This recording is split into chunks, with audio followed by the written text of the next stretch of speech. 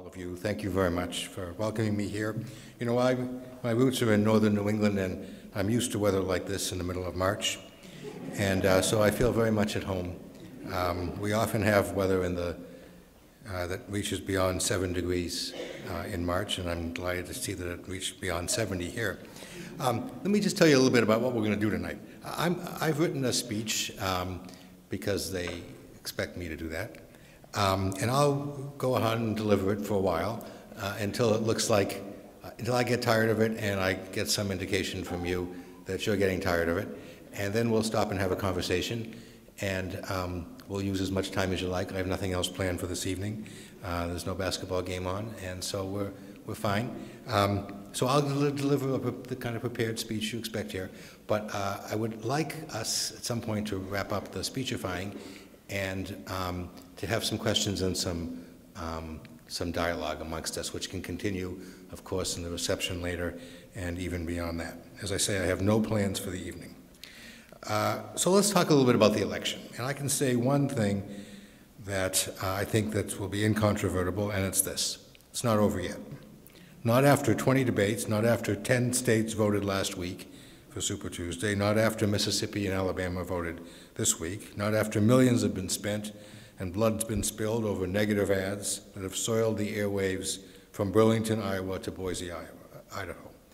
Canadian elections are nasty, brutal, and short. American elections are nasty and brutal, but not short. The governing theory behind the Mitt Romney presidential campaign was that he was the only electable candidate in the Republican field. Everything flowed from that thesis. He alone had the money required to fight off rivals in the primaries and caucuses, the moderate profile required to peel swing voters away from Barack Obama, the business experience and acumen to persuade Americans that hopelessness and joblessness were not the country's 21st century fate. And then everything changed. And by changing, almost everything remained the same. Here's what's changed. A U.S. Supreme Court ruling opened the funding floodgates, allowing unlimited expenditures by independent groups that mustered money to mount blistering negative attacks, first against Mr. Romney, and then on Mr. Romney's behalf against everybody else. Faced with a cacophony of voices suggesting he wasn't conservative enough, Mr. Romney turned right, and the sense of economic hopelessness in America began to lift, permitting Mr. Obama's prospects to lift with them. So this is what hasn't changed. Even after South Carolina, even after Mississippi and Alabama, Mr. Romney remains the candidate that Republican voters believe is the most likely nominee, although the prize may be tarnished and its value against a newly reinvigorated president may be diminished. It's likely that the next couple of weeks will be little more than shadow puppetry, providing little relief to all of us who've grown weary of this whole spectacle.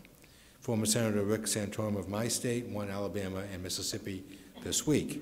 Former House Speaker Newt Gingrich, who won this state in Georgia, will continue to roar from the sidelines on the right, and Representative Ron Paul will continue his slog through the primaries without a win. But the man in the whip position remains Mr. Romney, who simply by turning up day after day, remember that what Woody Allen said, 85% of life is turning up. Simply by turning up day after day, state after state, he continues to build up his convention delegates, very likely collecting the 1,144 required for nomination by the end of the spring. Sometimes presidential candidates battered by tough nomination fights emerge the stronger for it. Bill Clinton did in 1992. Sometimes, however, candidates worn and wearied by the struggle never recover, especially if the party is left bitter and bruised. Hubert Humphrey in 1968 is a good poster child for that. Mr. Romney's signature trait is determination, and perhaps he'll emerge from the primaries and caucuses invigorated by victory. But nothing will erase the fact that he won his two biggest triumphs by astonishingly small margins, his home state of Michigan by little more than 3 percentage points, and Ohio a few weeks ago by 1 point. Mr. Romney almost certainly can't win in November without taking at least one, if not both of those states. And nothing will wipe away the fact, you know well here in South Carolina, that Mr. Romney is performing exceedingly poorly in the South. A modern Republican presidential candidate must count on a near sweep of the old Confederacy. Now, it's often said that U.S. presidential elections are won at the center, not at the extremes of the political spectrum. This is a lesson Mr. Romney knows well.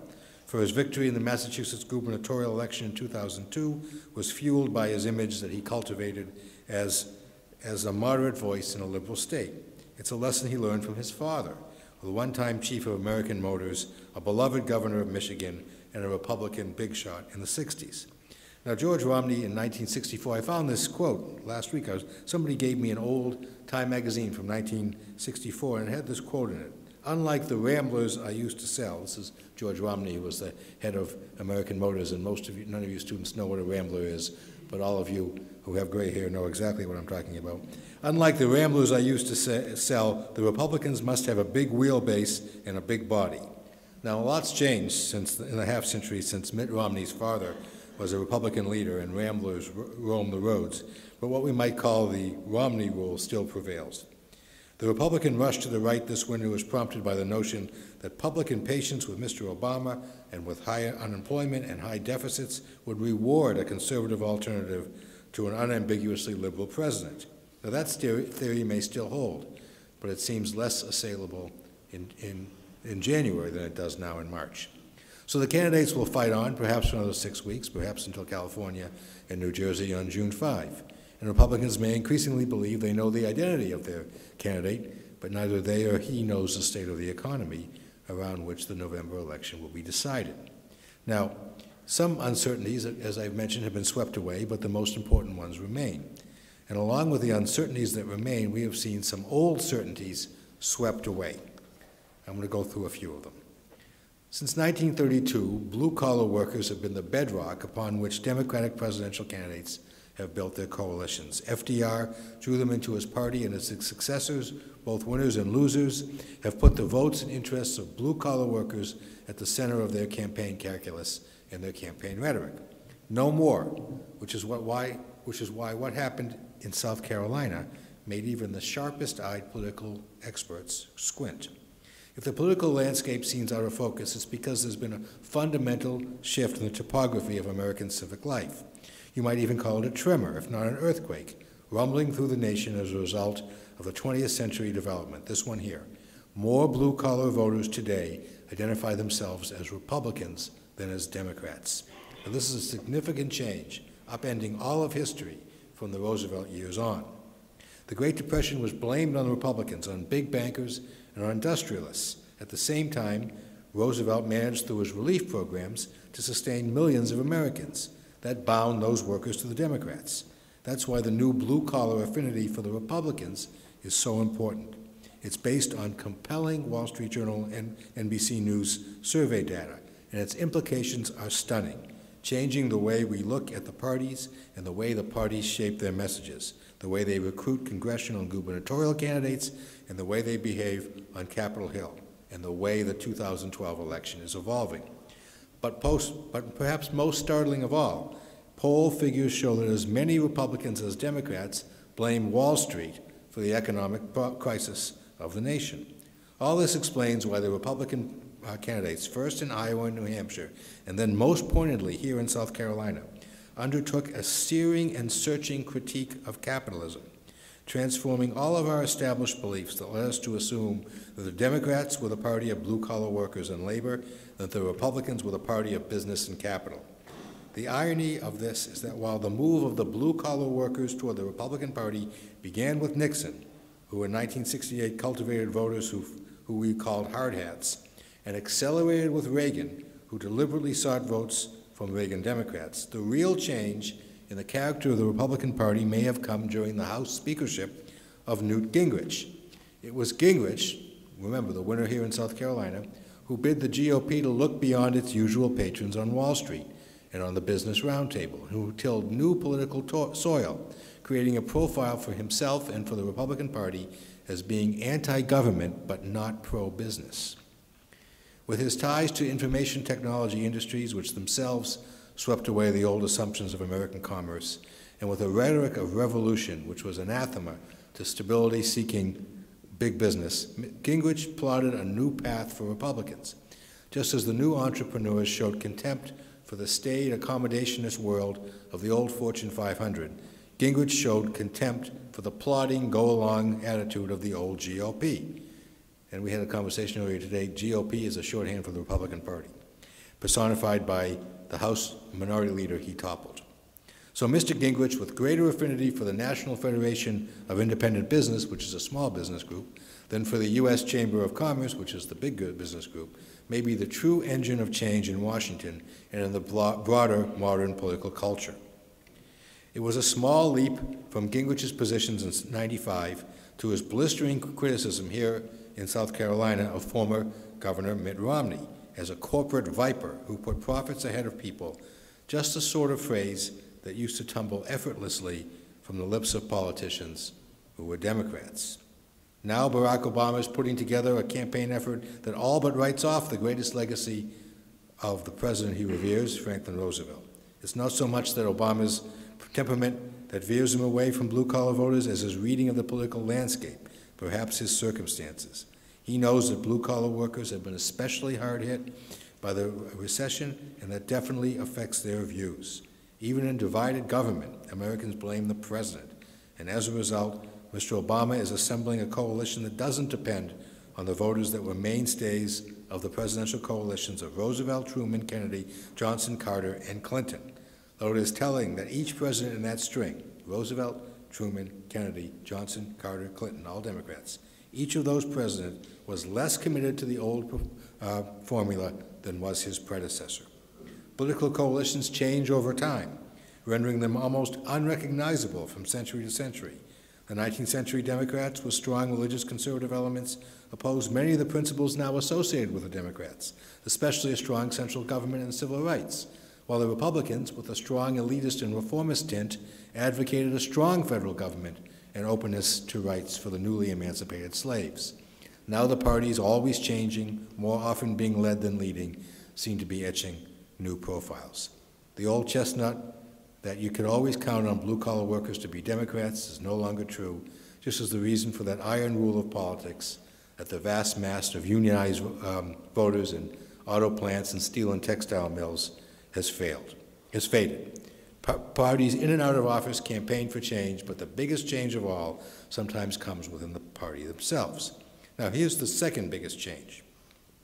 If you strip away all the cant from the 2012 Republican nomination fight, you have a front-runner who lost most of his, not most, but many of his tests and is barely entitled to the title. A challenger in the race to be the standard bearer of a family values party who's had 3 wives and no allies, and many blood enemies in his own party, and another contender, Rick Santorum, who lost his own state, considered essential to Republican victory by 18 points in his Senate re-election fight. Now, in the old days, a formula like that would be a summons for the political establishment to do something, to do anything, to step in to force implausible candidates from the race, to step forward with a new contender, to step up the pressure to bring order to the proceedings. But none of that has happened, and none of that will happen anytime soon, because it's now possible to contemplate that the party of the establishment, the Republicans, that in the party of the establishment, there is no party establishment. At the caucus of the old guard, no one's on guard.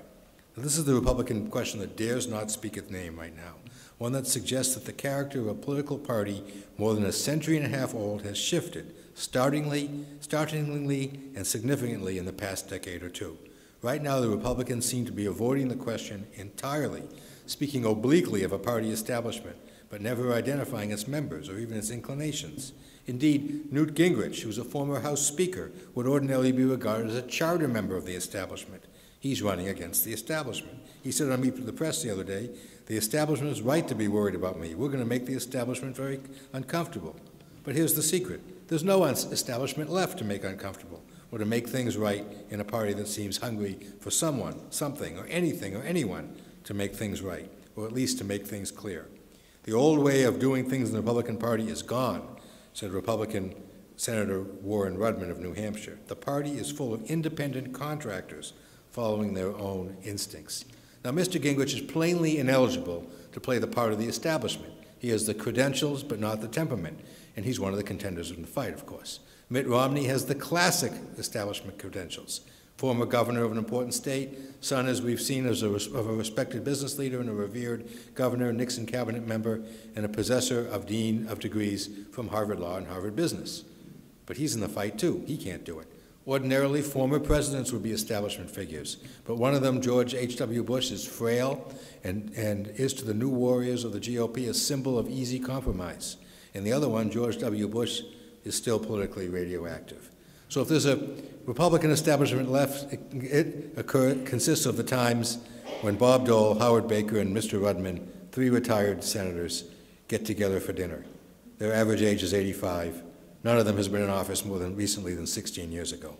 None of the other figures, not Karl Rove, not Charlie Black, neither of whom held major office, qualifies as a party leader. The Republicans have had party leaders like that in the past. Former nominees like Dwight Eisenhower and Thomas Dewey, Richard Nixon, House Majority Leader Charles Halleck, Senate Minority Leader Everett Dirksen, former House Speaker Joe Martin, but they don't have one now. Because today neither Minority Leader Mitch McConnell nor House Speaker John Boehner can play that role. Neither can speak for his entire caucus or for that matter, even a part of the party. Both are worried about the influence of the Tea Party irregulars. It may be that the modern Republican establishment has been relegated to the presidents of the Rotary clubs in cities about the size of this one. The Republicans aren't alone, of course. There's no Democratic establishment either. 4 years ago, the insurgent Democratic candidate, Obama, defeated the establishment candidate, Senator Hillary Clinton, who had the support of a former president, big labor, and many liberal interest groups. Usually the President of the United States automatically is regarded as an establishment figure, but Mr. Obama shrinks from that role, and as a recent book about the First Family suggests, he's uncomfortable with many of the rituals of political life, like sitting around after hours with people he detests and assuring them how important they are.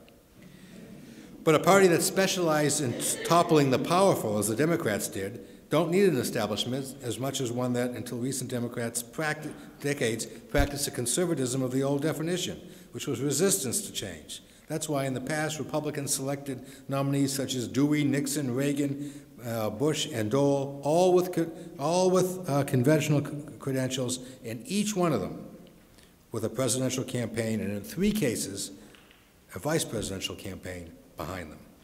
The Republican craving for safety and stability is firmly in the past, which is why the safest and probably least unpredictable among the GOP contenders, Mr. Romney, is so insistently seeking to minimize the very establishment credentials that in 1960 or 1968 would have assured him the nomination without breaking a sweat, which is, of course, the way establishment politicians operate. So amid all this change, we're left basically with a couple of Republican contenders here in South Carolina and around the country for a while. It was Gingrich and Romney. Now it's probably Santorum and Romney. And the character of the race keeps going on without any apparent resolution. It'll be a while before we do have a resolution. Mr. Romney is or has become a conventional 21st century conservative, opposed to taxes, Obamacare, and the notion that humankind has contributed to or can alleviate global climate change. Mr. Gingrich, Mr. Santorum hold most of those views most of the time, but they can be counted on grafting an unusual aside or an acidic critique onto their remarks. Mr. Romney would methodically undo Mr. Obama's work, and Mr. Santorum and Mr. Gingrich would take on the task with relish and with revenge. Mr. Romney's campaign was built the traditional way, slowly and deliberately. Mr. Gingrich's was built the Gingrich way, with volcanic eruptions of energy and ideas, some of them nuts, some of them completely out of sync with the usual rhythms. His is a campaign so unfunded that his campaign on 16 days before the New Hampshire primary still didn't even have a headquarters. Now Rick Santorum, how about him? He has spunk, spirit, and now serious political bona fides. He's one of the most remarkable political stories of recent time. A stunning presidential caucus performance in Iowa 5 years after losing, as I said, his Senate election bid by 18 points. Now his campaign is cloaked in romance and stardust, but he lacks money and organization, which are more prosaic, but often more powerful in presidential politics. He's also fallen victim to the forces that elevated 5 other contenders to the fore, only to see them all falter under greater scrutiny and formidable negative attacks from others, including Mr. Romney. Until recently, Mr. Santorum was regarded as an innocuous, well-meaning afterthought in a V-neck sweater. That status ended in Iowa. One more, Ron Paul.